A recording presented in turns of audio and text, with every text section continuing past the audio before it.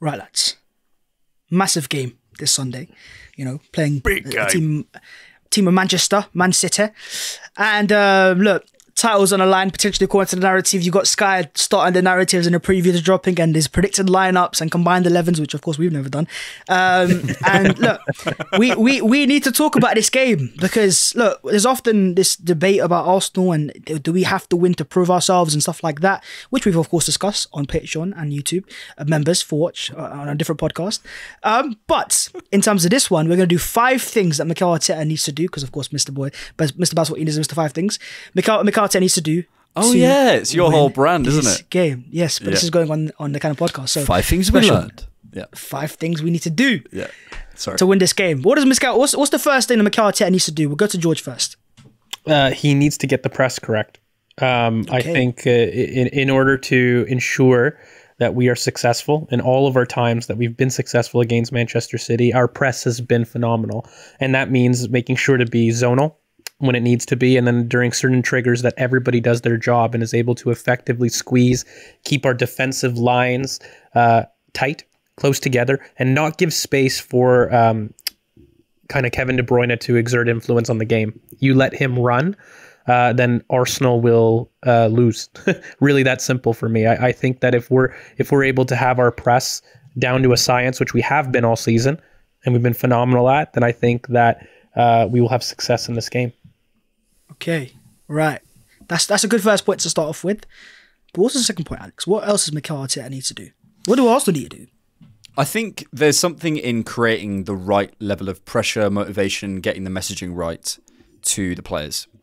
This is something that, you know, fans will have their own opinions and will think, oh, we need to do this, we don't need to do that, we need to prove this, we don't need to prove that, whatever. This might need for the title race, whatever.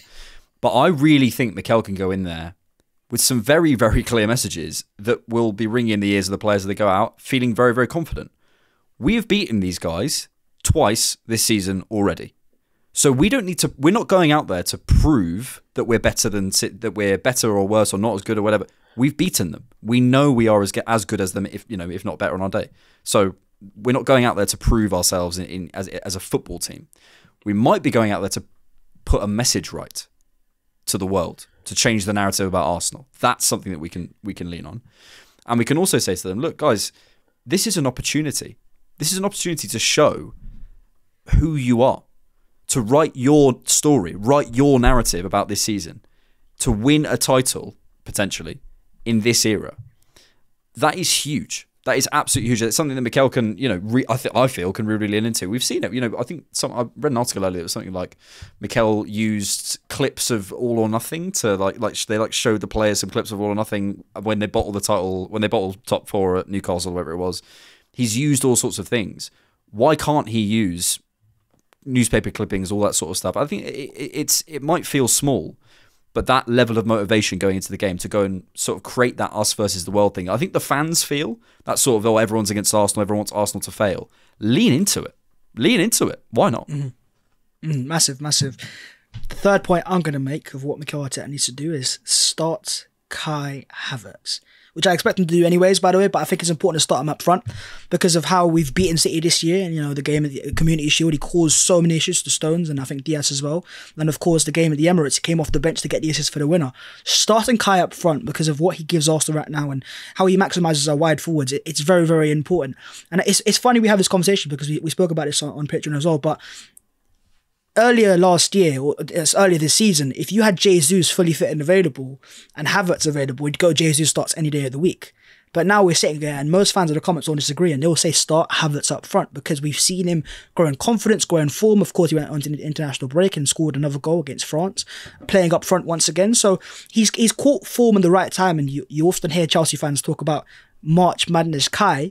Well, we're still in March.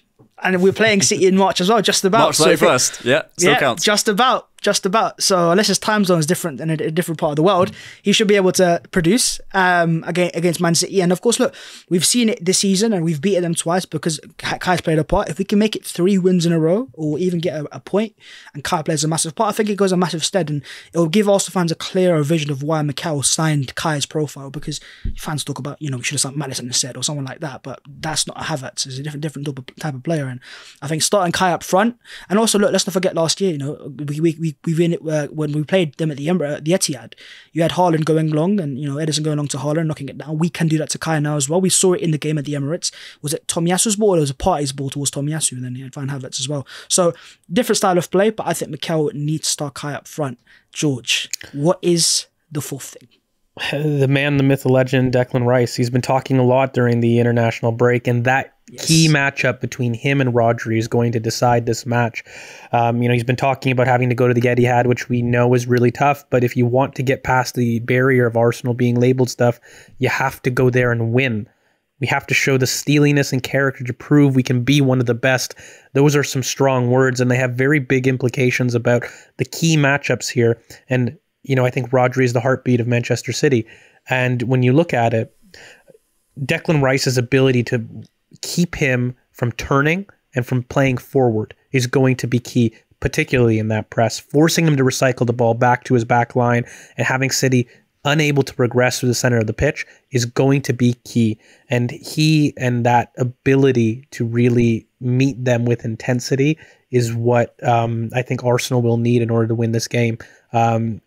Beyond that, I think no Stones is going to be detrimental to Manchester City if he isn't there, for many reasons. Chief among them, their ability to progress and give the ball to Rodri. And, in the last game, Kevin De Bruyne kind of floated between both Xhaka and Thomas Partey, and Pep used this dual 6 system. So without John Stones, whoever that partner is to Rodri, it's going to be key that Arsenal are able to control that secondary pivot option, because I think whether it's Rico Lewis or Mateo Kovacic, Pep is going to look for a physical presence that can complement this idea of Declan Rice snuffing Rodri out of the game. And that's where I think that Arsenal are going to have success. What did you guys make of that quote that Rice had? I think it was Stones or Walker. He mentioned Stones. Stones. It was the Stones. fact that we're gonna play them, and Stones he didn't know. I mean, Stones might not play anymore. Maybe Karma got him there. But look, just saying, if that was a Ben White quote, do you think that was on purpose, or do you think it was just like a little in jest? I didn't see. I often think with press conference stuff, I'd need to watch it because I don't know whether Rice was slightly tongue in cheek or not. Look, I'm sure the players will be playing mind games. These guys are. We might not want to admit it, but we've not been in this situation many times. They have. They've been around the block many times. And I'm sure they would have played all those tricks through 18, 19, 20, 21 at the England camps on Jordan Henderson and Trent and stuff, and they've played these games before. So let's expect it. Let's enjoy it. The same way that you guys eye rolled to that question is, I'm sure, the way Declan Rice responded to John Stones when he said that, which I believe was said. I think it was all honest. Sure it was. Look, let's not forget they've got a history of. Alex made a point there about maybe Trent and Henderson, but even I think last year there was City players coming up to Saka and saying, "Look, title's yours. How does it feel?" So you're right. They play the mind games, and it'll be important to see how the Arsenal players respond. Alex, what is the fifth thing? The final one: use of the bench. I think if it is going to be the game, firstly, let's look at our options off the bench. If we do have a fully fit squad, there is every possibility we have Ramsdale. He has said before, we might change the game. We might have Jurrien Timber, Jakub Kiwior, Tomiyasu, Zinchenko, Partey, Smith Rowe, Vieira, Jesus, Nketiah, Trossard, Nelson, all those potential options to come off the bench. If it is to be the game that we expect it to be, I think we said this on the other podcast. You can go through round over teams. I can't see City trying to go over us in the same way they did at the Etihad last season, because they know the matchup is now Gabriel and Saliba, not Gabriel and the other guy. So he must not be named. So I can't see them trying to go as direct as they did last season, and I think Pep favours the central area, so I think he's going to try and play through us. There might be a time in the game where we go, okay, we're lacking a bit of progression on our left. Let's pull Zinchenko inside so the winger follows him and create a bit of space in the same way that he always does that. Or is it we need someone to access the box in a different way than Martinelli is? Let's bring Reece Nelson on. Or is it with Fabio Vieira, we're lacking a bit of rhythm in the final ball third, in the half space, final ball, and we think the gaps are there. So using those players and their best qualities is going to be so key. And recognising the game for what it is and going, okay, They're committing more men in their first phase of their press than we expected. There's a bit more time and space in behind. Can we put Havertz and Rice up to play a bit more direct? Whatever it might be. However, we know how adaptable we can be. So I think doing that and making sure we get those substitutions right is going to be huge. If I was Mikel, I wouldn't plan them. I really wouldn't. I'd wait and see the game. You have ideas in your head of what you might do. Of course. But I wouldn't, I've heard managers say before that they go, yeah, we were always going to go 60 minutes, do that. No, wait to see what this game is, because it's going to adapt and change a lot over the course of it. It is. It's a very fascinating game. Of course, it's huge as well. There's a lot to talk about in terms of tactics and narratives and all sorts, which we have discussed, available for Patreon members and YouTube members. Which we might have mentioned during the podcast. I'm not sure we... Yeah, just the game is the game. If they want to watch that, they want to watch that. If not, the 5 things have been said.